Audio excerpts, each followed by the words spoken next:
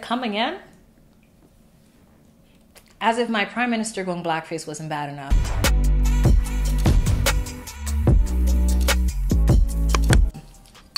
This is sweet. That Starbucks creamer is on one. Hey lads, it's your favorite lighting chick back on your screen with another one. Hope you're all well. As the title tells, we're gonna talk about one of the best shows ever made. Atlanta's back. Season 3, episode 1 and 2 have dropped. I know I don't usually talk about shows on this channel, but I just had to. There was too much going on in these episodes. I said, I need to share with someone. So I hope you guys enjoy. If you like this kind of content, hit the like, comment down below what was your favorite part of this episode, and let's go. Episode 1 opens up really eerie. It's giving Get Out vibes. There's two men, Lake Lanier. That's already problematic, okay? Because if you heard about Lake Lanier, if you're a tea sipper, you follow Lovely Tea, you already know. There's a town under there. So when he was telling the story, this wasn't new news, but it's kind of like, I like the spin that Atlanta, Donald Glover is taking with this new season. So he's telling the tale about a town that was flooded out, and then he gets into an even stranger soliloquy, arms grab up man, and then we go into phase 2. Is it Inception? Was that what Aquarius was dreaming about, or was that just a random interjection? Who knows? This is the world of Atlanta, right? Now this is the quick rundown of what happened with Aquarius. This is a boy, I don't know how old he is, and I don't know what time it is because I checked my invisible watch and Black Panther 2 did not come out yet. But he's losing it. He's acting a fool in class, doing the most, because the teacher just announced that's where their field trip is going to be. What kind of field trip is in movies? What kind of funding is going on?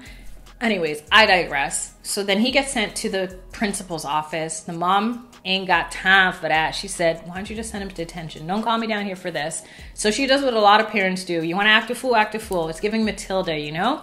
So he starts dancing. Then he gets 3 slaps, the title of the episode, from his grandfather. I said, what kind of weird slaps are those? And the teacher is so horrified. She called children's services. The mom opens the door, said, Aquarius, you call the police on me? Okay, take him. That moment had me, okay? My brother's a couple of years younger than me. I remember he couldn't eat Cheetos or something. I don't know, something really stupid. And he said he was going to call the police or whatever, you know? These late-end millennials. My mom take the cordless phone, hand it over to him and say, go call. Because where I'm going to take you is going to be worse than here. I said, Caribbean parents, I tell you. That for me was too true to life. Anyway, I fell out when she said, not the good clothes I bought you, gave him stuff and sent him on his way. He ends up in the real life Hart house. A lot of people I saw on the timeline didn't realize this was a story. Again, if you're a tea sipper, you would already know. I was like, oh shoot, Lovely Tea talked about this when it first came out, because I didn't know about this story until she talked about it. A couple who adopted all these black kids, the kids would complain to the neighbors they weren't eating. I don't know why the neighbors didn't complain to child services, or maybe they did. And child services didn't die in real life, but in this story she did. And when she came in the house, she said, what's that smell? And where's the washcloth? I couldn't. I said, I can't with you, Donald Glover, in your writing. I cannot. Aquarius is in his new house with his new family, eating. That's not even food, okay? I study nutrition. I know healthy and flavorful and savory sometimes don't go together, but that was neither flavorful, healthy, or anything. I don't know. The dog was eating better than them. This is where things get really dark, and I started to feel that unsettling feeling of when I first heard the true story. Like, these women really packed up the picnics to run them off a bridge. Like, what kind of twisted sickness is this? I don't know if they weren't managing their funds, if they ran out, but it really didn't have to come to that. Humanity is a different type of dark and disgusting. Luckily, in this twist of the tale, Aquarius swaps out Corn Pop. I don't know why they're trying to let the dog go. Oh wait, I do know. If you know what neighborhood I live in, if you watch the vlogs, the people around here praise the pets, treat the pets better than they do people. There are people like that in real life. Don't get it twisted. It was so hilarious how they let Corn Pop go, but not the kids. I was also losing it when I realized that there was little subtitles about the kids' thoughts. At first, because I'm legally blind, I didn't realize. So by the time I pressed pause and zoomed in, I only caught what the little girl said, which was, my hair hurts. I said, you are so wrong for that, and I am so wrong for laughing at this moment. He goes home, eats mom's spaghetti, thank God it's seasoned, and then it gets a little horror vibe-esque, and Ern wakes up. I love that episode 2 loops right off of that. I thought Atlanta was going to do what it does sometimes, which is tell a story just leave it off there for us to interpret and then go way left. At least this time, they kept it going. Ern is in the bedroom that's clearly not his own with the chick that doesn't even speak English. Ain't got no belt, ain't got no undies. Got a lot of text messages I couldn't see. Had to rush to the airport. Pants dropped. I thought that would be more of a moment of violation, but it wasn't. Ends up getting to, are they in Copenhagen? To bail Paperboy out, who wasn't trying to be bailed out. Simultaneously, Van is supposed to land, so he calls Darius, who's one of my faves. He's always on his Namaste Uri Day type of tip. And he goes and picks up Van, and they go on their separate storyline plot twist. Before I get to that, let's finish off Paperboy and Ern, because there was so much going on with that. Looking a lot like the Swedish Gerald that ASAP or 21 or whoever that rapper was in a couple years back.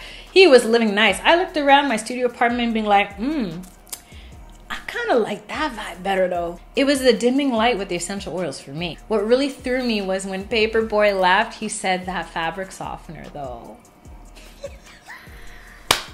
Paperboy asked for some of the money that Ern got swindling the situation, throws it up in the air at his supporters. They pass by a strange occurrence.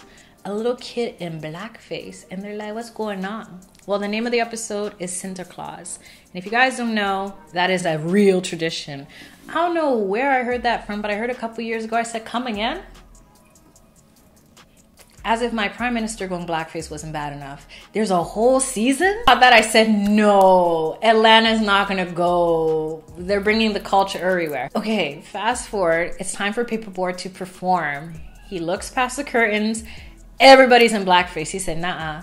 Ern's like, I got you. Ern goes to talk to the building manager, show person, whatever that weirdo guy was. I screamed at the screen, run, when that man was hyperventilating behind the glass door. Then when he chased Ern and ended up beating another guy in blackface, the commentary on individualism is there. Table that for a bit. Let's transition to Van and Darius. I love Darius. I told you guys that before. I'll probably tell you a million times again. It's just the esoteric vibe for me.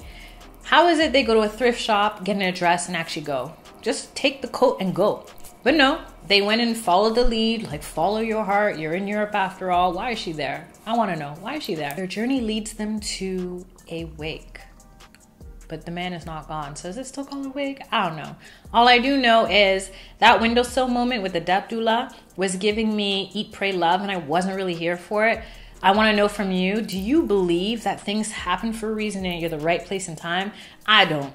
I really, really don't. And every single friend I have says that things happen for a reason. I think we give things reasons. So I'd love to know down below how you feel. I personally don't believe in the right time, you're always where you're supposed to be sentiment.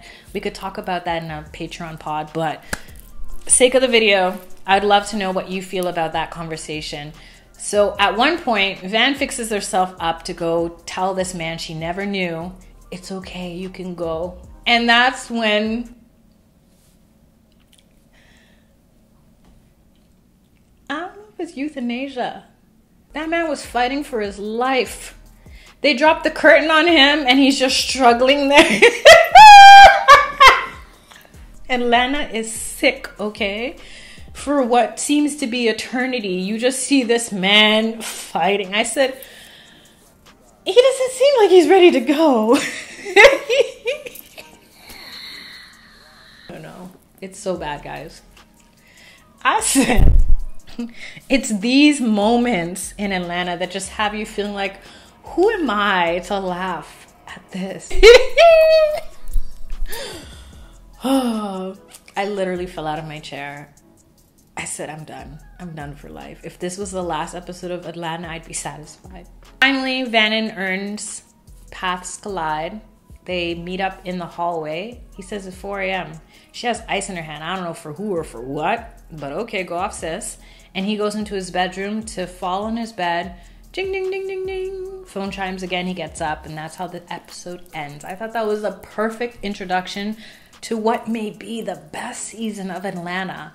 I don't want to say that yet because there's a couple episodes that, as far as TV goes, stay out of my mind. Paperboy running in the forest. I just said, wow. When Ern was Michael Jackson, because that's what he was supposed to be, right? Did I read that right, that episode? And there was a next episode where I'm just like, you guys are so wrong for this. There's a lot of you're so wrong for this moments in Atlanta. And I think that's why we love it. The writers do so well of pairing real life parody and just making us realize how sick and twisted and darkly humorous our existence is. So I love that they're bringing the culture to Amsterdam. It's like Atlanta is everywhere. We were why. Would love to hear from you. Is there anything else? I want to know. I started Googling though, if that's an actual thing, the drop down, because I was just like, isn't there a more peaceful way to do this? I ain't trying to have no stranger tell me to go and then struggle and suffocate like that. No, that's okay. That right there, you can keep that. Santa Claus was real. The heart was real. The Lake Lanier was real. But I want to know if there's anything else that was real that you guys researched, found out. Let me know down below. If you haven't already, hit the like if you enjoyed this video. If you want to see me do more synopsises, that's how you say it. Also, let me know. And until next time, stay safe, stay sane, stay blessed. Love and later.